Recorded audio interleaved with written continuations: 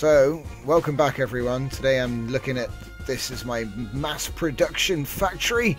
It's going to be making advanced grey hull, amongst other things. You come in and then you put all of your capsules here, or your ore. And we like ore, like Parston and Nacht. That's what we like here.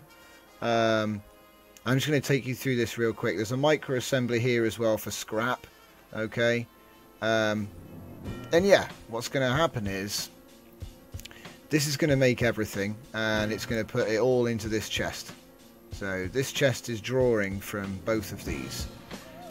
So all of the capsules and mesh and crystal are in here. If I go over to here, this is my grey hull basic factory. This is basically going to pull what it needs to make grey hull from this storage. Okay, so as you can see, pipeless, and deposit it into this storage. All right, and if we go around the corner, we've got ourselves a standard grey hull factory. So there's your standard. That's going to pull what it needs from the chest, just here. That chest is actually going to pull the capsules that it needs from here, and the grey hull from this chest here. Okay, I'll take you through the links backwards in a minute because it makes more sense. And then if you check out, once it's made, it'll go into this storage. That storage is then pulled into here. Okay, all by storage rules. Currently in 10s, but I'm probably going to change the numbers. And here is my advanced grey hull factory. So there's your advanced factory, and it's connected to this storage, which is obviously already pulling the standard hull from there.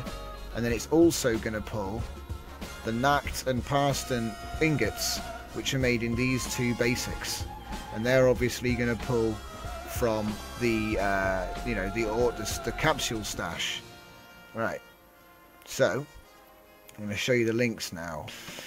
So we've got the HUD back on. We're going to check out the links. If I hit C on the advanced factory, it should be connected to there. There we go. Right. So the advanced factory pulls from this storage, and this storage pulls from, so that's where the advanced grey hull ends up. So that's technically the end. So like I said, advanced factory connects to this storage. This storage, when I push C on it, is connected to the storage under the ingot factories and the storage under the standard grey hull factory.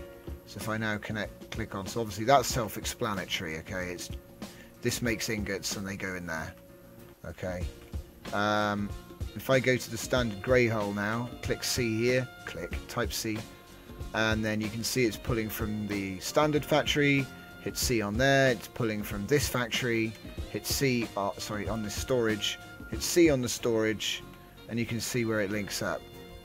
So it's drawing from, again, the capsule storage, and finally the basic factory. And if I click on C on the storage here, taking it from the basic factory, making grey hull, C on the basic, and it takes us to the storage, and finally the storage connects to both of these. And that's it, folks. So now what I'm going to do is I'm going to give myself an insane amount of capsules